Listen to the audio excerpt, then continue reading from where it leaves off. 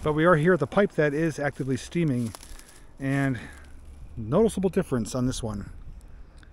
I'm back once again on the outskirts of Centralia, Pennsylvania, right here off Big Mine Run Road. I'm back again because of my thermal gun. You guys wanted me to return to show you what this area looks like with this tool. I will say I did experiment with some anti-reflective tape, and it's not working as intended, so I'm just going to do what I can to show you what it looks like. Snap a few still images with the gun, but in the future I'm going to create like a shroud or a hood for this to eliminate the glare.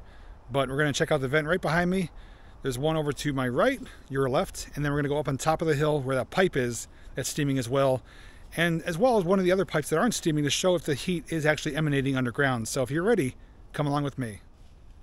So I'm not sure if it's helping or not. This is the anti-glare tape or covering, but I'm pointing at the vent. That's the same vent where I cooked the food in a few years ago, and it got upwards of close to 200 degrees, and right now it's showing it's maxing out from here at 118 or so. I'm going to get up there, get a closer look at it, and you'll be able to see what it looks like and what the readings are going to be. So here we are, and even on a day like today where it's near 60 degrees, it is still a steamy fissure. So on the camera, it's glowing like crazy. I'm actually going to snap a still photo right now, and it's getting up to 124 degrees.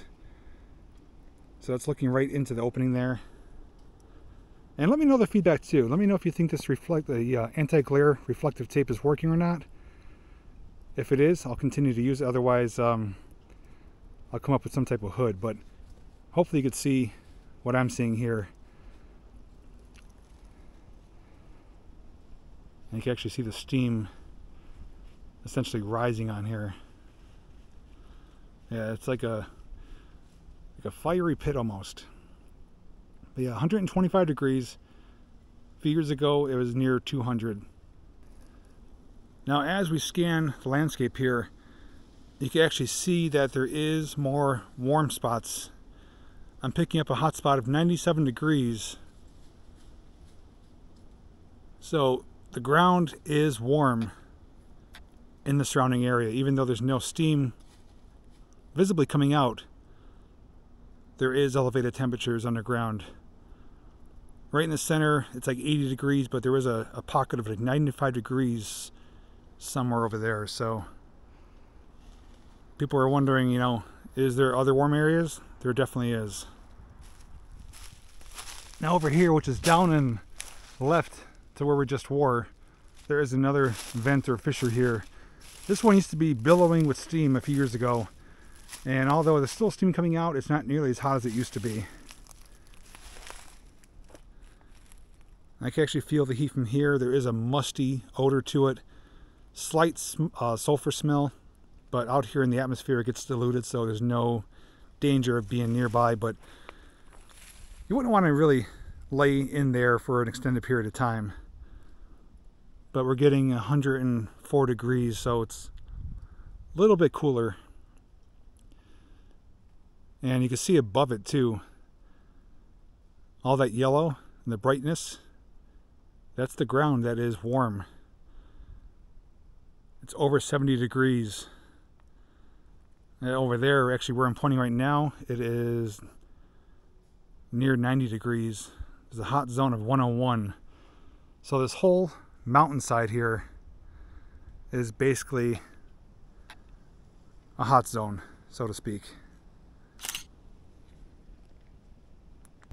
Kind of trial and error. I'm not used to using this piece of equipment and trying to film at the same time, but they are incredibly useful to have. I mean, without this, you wouldn't be able to see that all these areas are elevated, having elevated temperatures.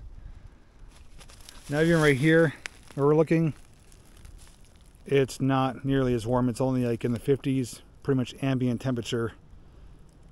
But it's not until you get closer to this embankment here that the temperature really starts to climb. And basically this whole area here is warm, at least 20 degrees warmer than the atmosphere, but closer to where these fissures are, like right there above those red rocks, that is a hot zone of 102. So there are little hot pockets, so to speak. Not the kind you eat though. But up on top though, I'm going to climb up there. That's because the steaming pipe is up there. Another fissure, and then a pipe that has nothing coming out of it. And we're going to see if it actually is resonating any heat from underground, absorbing the heat or not, or if it's actually just a cool to the touch pipe. If you do remember though, myself and RJ did scour this whole mountain. We went all the way to the top, down, and came down diagonally, and we came across over a dozen pipes. And they are basically monitoring pipes so they could read the temperatures. They have a thermocoupler inside. They hook up the piece of equipment to it, and it gives them on-the-fly readings to see what the gases are like, the temperatures and stuff like that. I don't have one of those devices, so we just have to use this in the meantime, but I'm gonna make my way up there and we'll see what it's like. Just climbed up. Right below us is the vent that we were just checking out. You can actually kind of still see the steam from here. Directly above it though is our next fissure. I showed this in the last video here. Had my temperature gun and got some readings of around 120 some. And with this today, 132 we're getting.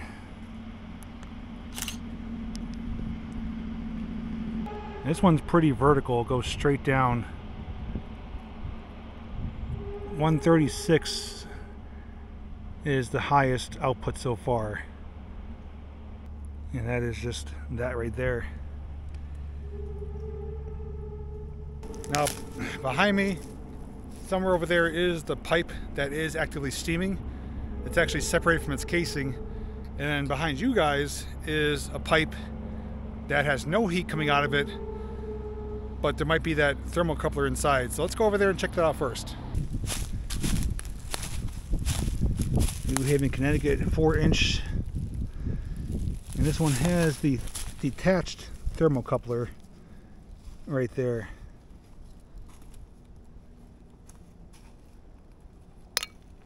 So let's see if there's any heat coming from that.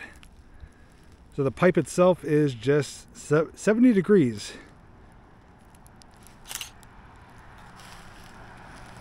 It's not coming through too well, but the pipe is only 71 degrees. That's probably just from the sun hitting it. But in this area here, it's getting up to close to 100 degrees. So it's safe to say this pipe is not absorbing any heat. There is heat around it. But we're gonna make our way down to the other pipe now that should be steaming, and we'll see what those temperatures are. Came down this old roadbed here. This is what they used to basically drill these pipes.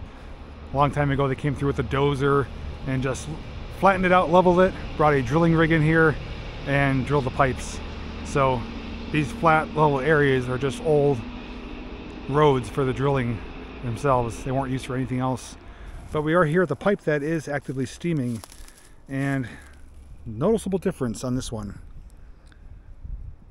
You can actually see that's glowing white hot. And the noise it's making is calibrating. It says 106 degrees where the other one was only 70.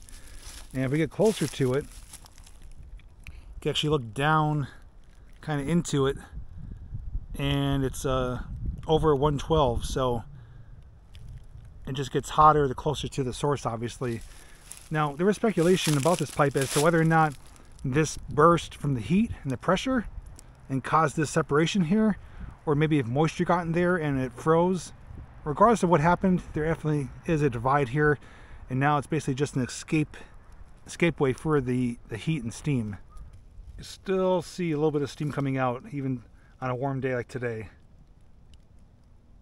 And this confirms my suspicions. I know it's not showing up for you guys, so again, I'm going to work on this. I will get it better. But looking up at this mountainside here, the temperatures are not really that warm. There's only residual heat from the sun baking on certain things like trees and rocks. It's nowhere above 80 degrees. That's like the highest, 80, 81. An occasional hot or warm pocket of like 83, 85. But as far as I know, it's not burning up there at all. And when myself and RJ climbed this mountain, we saw no evidence of any heat, any burned out clear areas where there's no vegetation.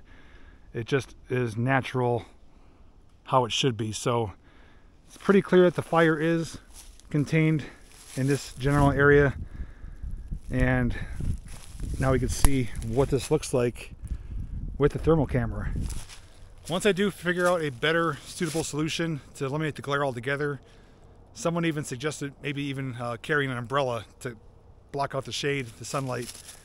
I will come back and do a more formal thermal gun reading and show you other areas. You know, we'll come back to these spots, but we'll venture back to those other pipes that we found as well, and we'll have a good idea as to where the heat is, if there's any more hot spots that we missed, and we'll also check just other areas around too with the thermal gun. But again, be patient with me. I am trying to work on it. The non-glare stuff isn't working as intended, so it's just trial and error, but I will be back in the near future.